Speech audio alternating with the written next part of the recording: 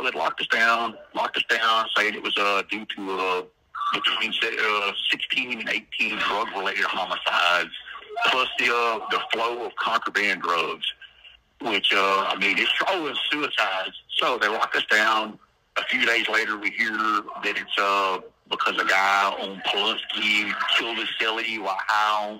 It's speculated how met. There's no proof of it. I can't give no proof of it, but it was heading to sell for like 72 hours and started cutting the body up.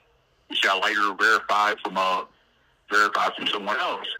2 days after that, we're here eating the sack meals, 2 sandwiches 3 times a day.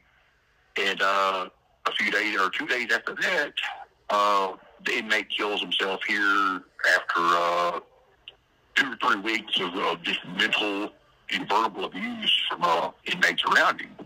And I know this is fact because you can hear it all the way over here.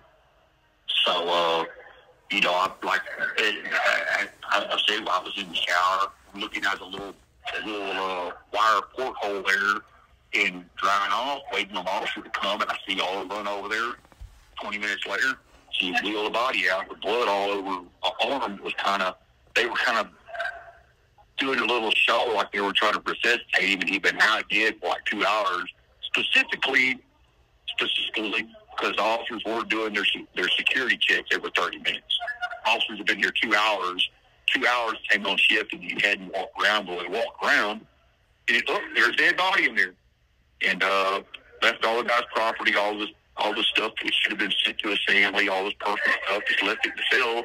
Moved the guy, cleaned the cell up, mopped all the blood, and moved someone in there the next day, like, no big deal, another day at the office.